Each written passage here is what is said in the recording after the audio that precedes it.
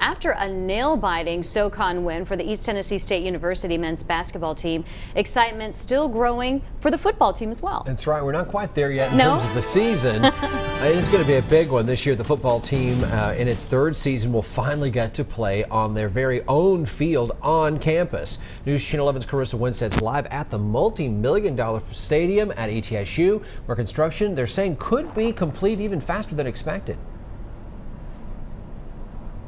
Yeah, that's right, Josh and Sarah. I spoke with Athletic Director Dr. Richard Sander early today, and he told me that crews are actually ahead of schedule on this project. If you want to take a look behind me, where in less than 6 months, fans will be filling these stands to watch ETSU's first home football game.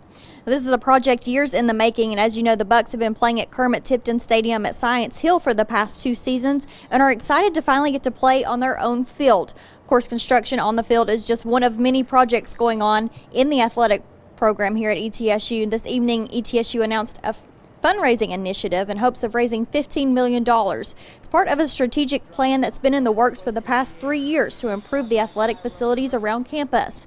The money has been used to upgrade Freedom Hall, build this football stadium, renovate weight rooms and locker rooms, as well as improving Brooks Gym. Everybody, depending upon your financial situation, can participate, and that's what we want. We want this to be an effort that everybody that cares about ETSU and ETSU athletics can get involved with. So obviously lots of exciting stuff going on at ETSU, and I want to point out we are actually standing in the suites where I have a feeling that Kenny Hawkins is going to be hanging out a lot during the football season. The first home game is on Saturday, September 2nd at 7 o'clock. Reporting live in Johnson City, Carissa Winstead, News Channel 11 in your corner.